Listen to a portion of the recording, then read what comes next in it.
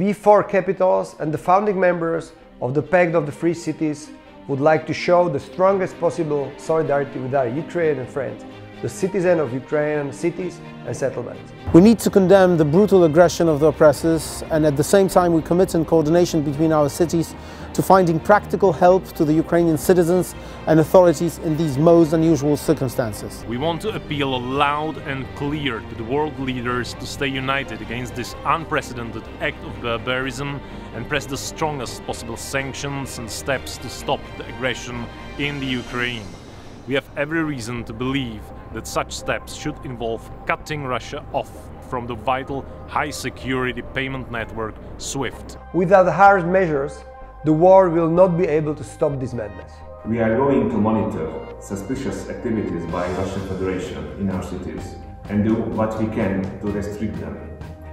We will not let Russian propaganda divide our societies and our solidarity with our neighbor, Ukraine.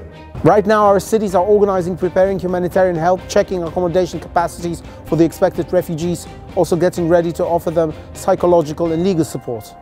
We're also coordinating these actions between our cities using the best practices worked out by our partners. Long live free Ukraine. Friends, we are with you. Long live free Ukraine. Friends, we are with you. Long live free Ukraine. Friends, we are with you.